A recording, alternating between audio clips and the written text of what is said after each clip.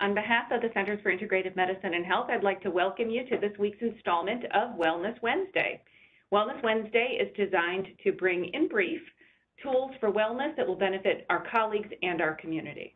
I'm here along with my colleague today, Tim Michaels, and we are looking at the impact of a process called mindful walking.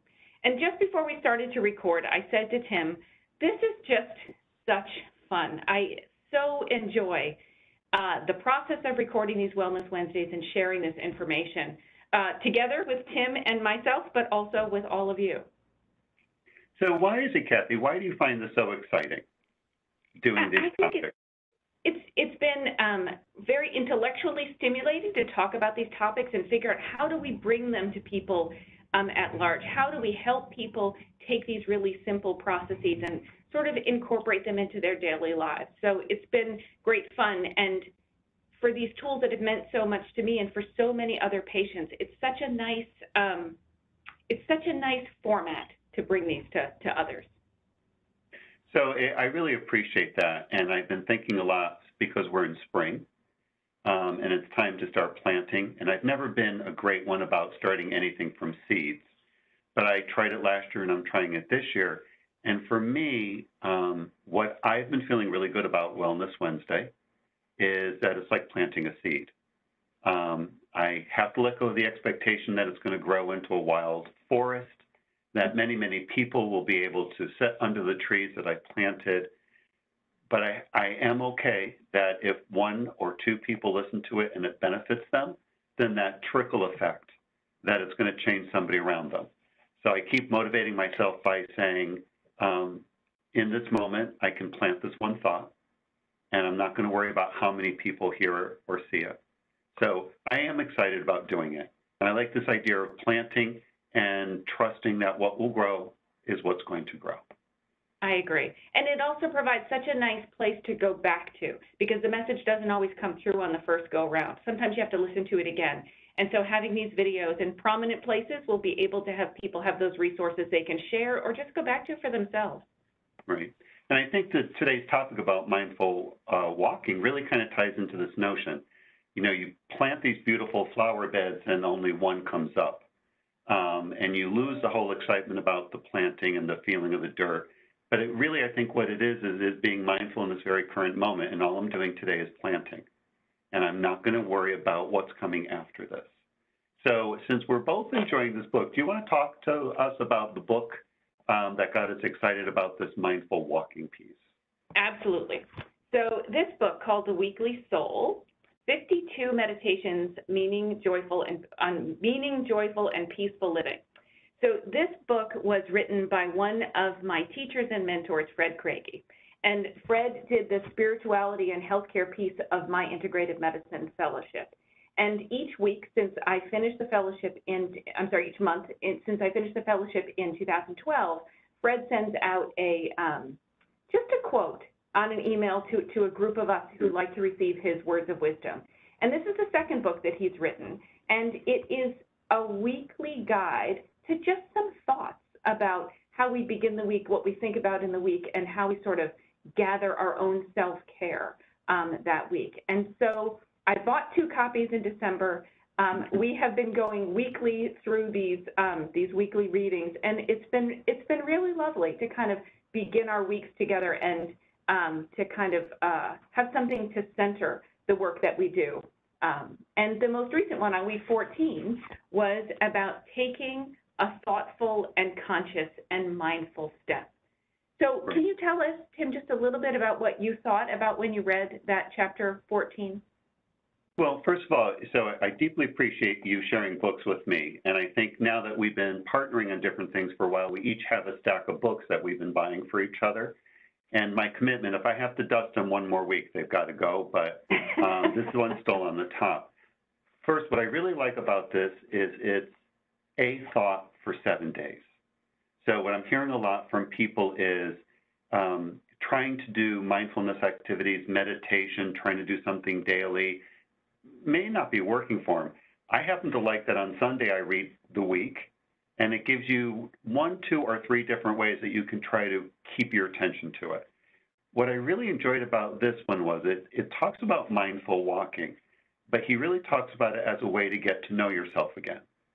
And the reason I really wanted us to bring it up today is whether you are in a healthcare setting or a classroom setting, or you've been working from home. And I think I really want to highlight the people working from home right now. I want to do it for everybody, but I think sometimes the folks working from home are forgetting they have some choices, that they're forgetting how to set boundaries around their workday. But the one thing that we're all doing at home, at a hospital, in a school, in a police station, wherever we are, is we have to eventually get up, if you're able to walk, and walk to something. To the bathroom, to get a cup of coffee, to close an office door, to open a window. We get up and walk. And it's interesting how we use those, let's say, 5 to 10 steps. I'm either on my way to pour coffee, return to the office and realize I never put cream in. So clearly I wasn't mindful on the way to get coffee, right? Mm-hmm. But his notion that you use it to remember who you are. So that kind of stuck with me, his reason for wanting people to adopt mindful walking. So how, in your mind, Kathy, as you've done mindfulness and meditation and integrated medicine for a long time, how would mindful walking help you remember who you are?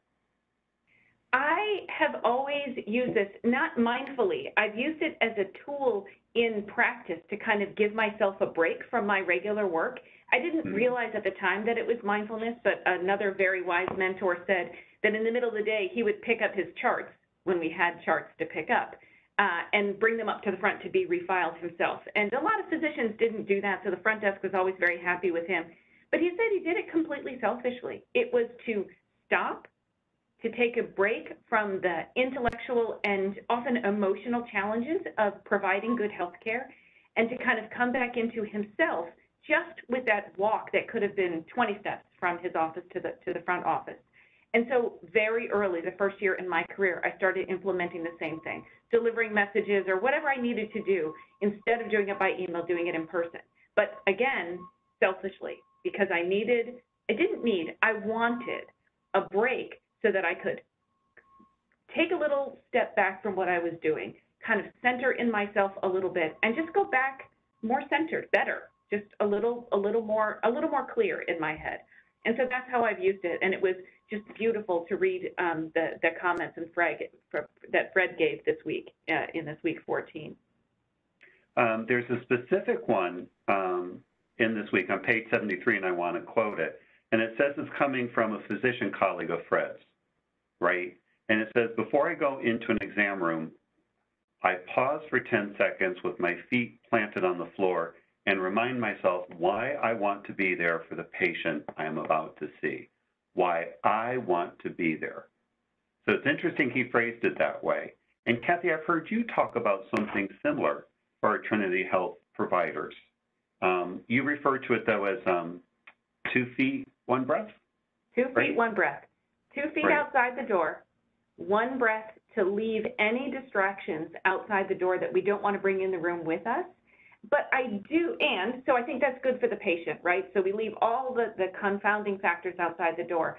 But I love this little twist that Fred brings to it with his colleague, that it's not necessarily only about the person in the room. It's about the person walking into the room as well. And so that combination with 2 feet, 1 breath, I love. I think it just expands that tool even a little bit more. Right, and I think that is very much his point in this week, is to use it to remember who you are. So there's another example about a mother, and she just gives this response to, it'd be really great if I could meditate for 45 minutes a day, but I'm a working mother. I have 2 children. I'm trying to get ready to leave the day. I'm trying to get the kids ready. My husband's someplace else getting ready. It's just not structured that way. Yet, practicing the mindful walking between rooms even, to get yourself regrounded before you leave your room getting ready and you go start at the kids who are not getting themselves ready, remembering who we are. And I think that's kind of hard, but I think if you broke it down, let's think about our people working from home. Mm-hmm. So I knew one person I used to work with, sometimes she'd be upstairs in a bedroom, sometimes she'd be in the living room, her husband would be seated on the couch, the kids are doing homework. And it's really hard to try to remember in that moment who you are. So are you mom? Are you the health stream administrator? Are you the spouse? Are you the daughter? Who are you? So, you know, it's that interesting thing about if you leave a room that you've been closed in all day and you're about to go down the hallway to the kitchen or a family room or just the bathroom, is to use a combination of mindful walking and your breathing to settle all the thoughts down and come back to, you know, why do you want to go to that next task? Why do you want to go into the kitchen and start dinner? What, you know, who are you in that moment? And it sounds pretty simple, but the more you practice it, the more you realize we're out of practice at being clear about who we authentically are. I agree. And I think just that piece of working at home, trying to do all the pieces you used to do at work in a completely adult environment, a little more quiet, a little more focused, it can be very challenging to make those shifts because we bring all that with us, right? We bring all of who we are to work, and we have all of who we are at home. And so they may be a little artificial feeling to begin, those breaks, that mindful walking, that separation between the kitchen and wherever you're calling your office. But the more we do them in our heads, we come back, the more we make those separations in our heads, we come back to that centered person, and you can transition a little more easily from being the school teacher with the kids that are working from home to the administrator for workflows or whatever it is in your work. Just that conscious separation to come back to who we are, knowing we bring all of it with us. We just have to prioritize a little bit depending on with whom we're dealing.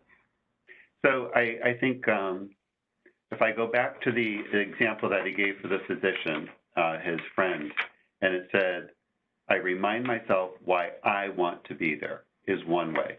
The other thing that I would suggest to people is as you are heading from your kitchen to the living room, from your office to the car, from one patient room to the next, right, is to develop one or two mantras that work for those moments. As you're walking, I mean, this sounds a little silly, but really in your head start saying, I am walking, and try to focus on your breath, right? I am a nurse who's about to bring healing, you know, as you're washing your hands. It's as simple as walking down the hallway at home saying, I am okay, I am safe, I am going to make dinner now. And I use the two combined together to, and if all else fails, just be in your head saying, I am walking.